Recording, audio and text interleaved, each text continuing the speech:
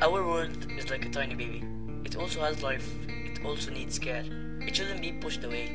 It is our home. Before, nature was like this. But slowly, it starts to look like this. Trash is everywhere. I know you don't want this to happen beside your home. It's either to continue what you're doing or change your acts, because a simple act can have a huge impact. Would you like a plastic bag? America alone uses 100 billion plastic bags per year, which require an estimated 12 million barrels of oil in their production. A single plastic bag can take up to 1,000 years to decay completely. The more plastic bags you use, the greater the chances of environmental damage. Thank you, I have my own reusable bag. Okay, here you go. Thank you. To prevent water and land pollution, We should stop littering.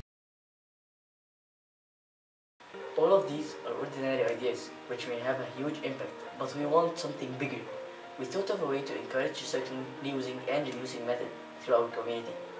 Our idea is to have an annual event where all the factories stop manufacturing products and use what we already have. Another idea which our team already started is to have a day each week where each school launch a local street cleaning campaign. We did this event in front of our schools and it did a huge impact in the school's neighborhoods.